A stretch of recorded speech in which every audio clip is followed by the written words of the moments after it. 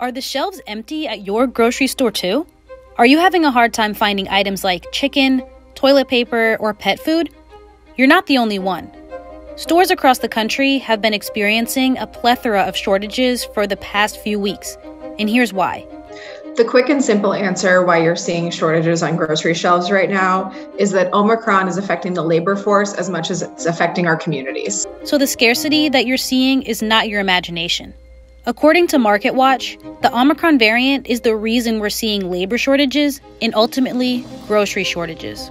There are too many people that aren't able to work due to either a positive case or obviously a close contact exposure. And that's pulling people out of the labor force who might otherwise be delivering product to grocery stores or working in the stores to stock shelves.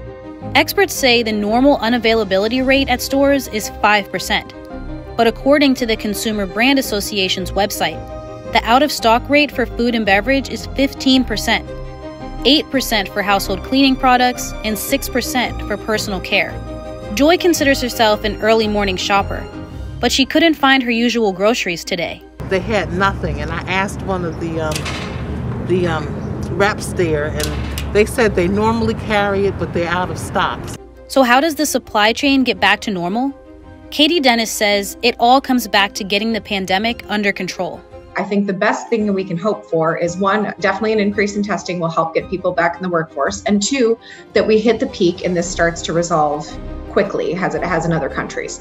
That's probably the best outcome we're going to see.